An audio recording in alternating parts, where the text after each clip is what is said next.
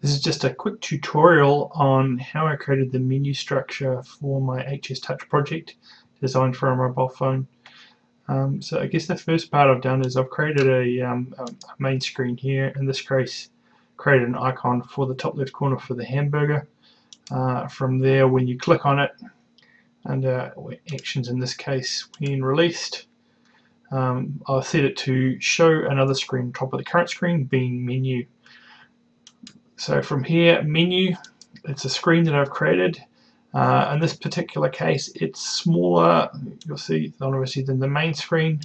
In length is also smaller than that. So that's basically just the size that I want to show as the overlay. So that's the screen that pops up on top of it. Over on the right, you can set the location of where that screen goes. So in this case, I've just set it to the top left-hand corner.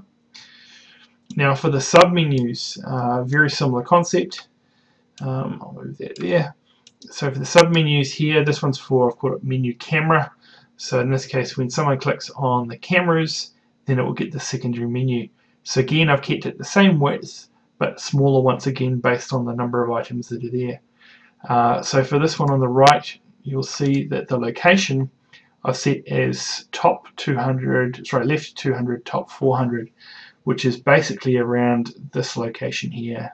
And I figured that out by kind of clicking on an item here. I can see in this case it was top 408, so I figured that's probably close enough. So 400 will have it approximately around that location there. 200 would have it about there in the view.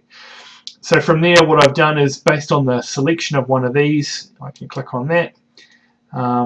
Again, when I set to release, it will show another screen by itself. So in this case here, it will close all the other screens and only show one screen, which in this case is one called Camera Driveway. So that's basically how I've set it to go through and do each of those.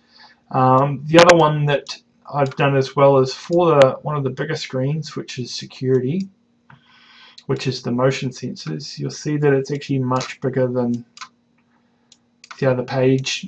And what I've just used is a feature on it, which is you can actually create the size of these screens greater than the size of the project.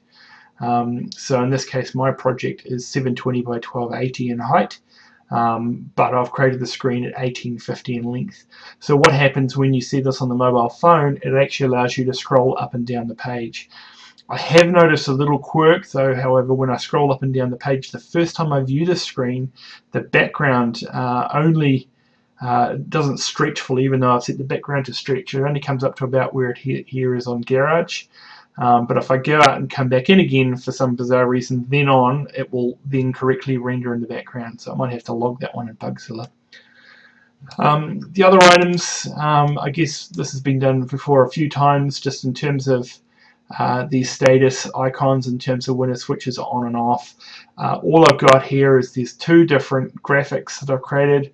On the left you see off and on.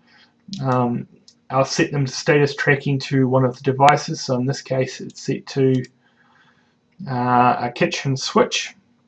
So based on the kitchen switch, there's not any of the status images. I've got a match value, so either 0 that will show the off switch, or in this case 255 for the on switch. Now I did find that depending on the type of device you use, it does seem to differ. So a multi-level device will sometimes be 0 to 100, whereas an on-off might be 0 to 255, and sometimes that interchanges. So you just need to make sure you understand what is the value that will be shown for your particular device for that to render correctly. Now the only catch with a device that's somewhere in between, at the moment I haven't set up a catch-all for what to do if someone has set a multi-level device to say 50%. But quite frankly, I can't be bothered with it at the moment. These particular devices are designed just to be on-off. It's as simple as that. I really don't play around too much with the multi-level, even though it can. Anyway, I hope that helps. At some point I'll get around to uploading the XML file for it and the graphics, which I just created for it. There's nothing too complex in here. Just some icons I created for the heating and cooling, the hamburger menu, the on-off buttons as well. Alright, thanks very much.